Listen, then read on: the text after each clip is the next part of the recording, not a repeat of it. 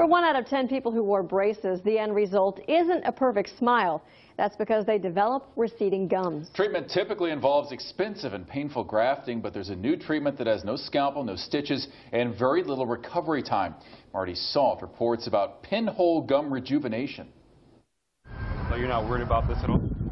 Not really. It's surgery day for 18-year-old Chelsea Cassidy.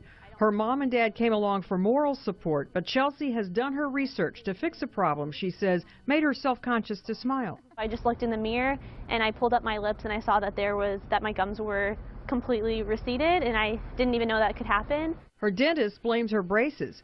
Plaque built up around them, made it hard to clean, and worse. Sometimes because orthodontics do move teeth, and when you move teeth to a certain extent, you can cause the gums to actually shrink away from the roots.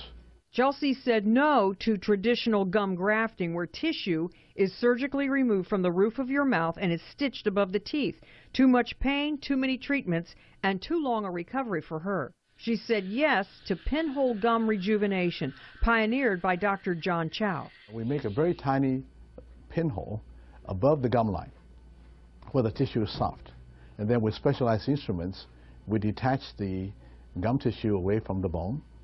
And then once it's loose, we can drape it down over the receded area. To promote faster healing, Dr. Chao put tiny strips of collagen in the holes.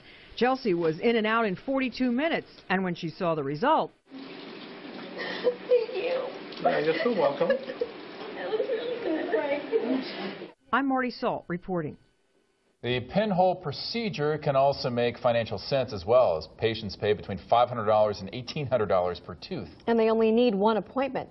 A gum grafting treatment costs about the same, but patients usually need more than one operation.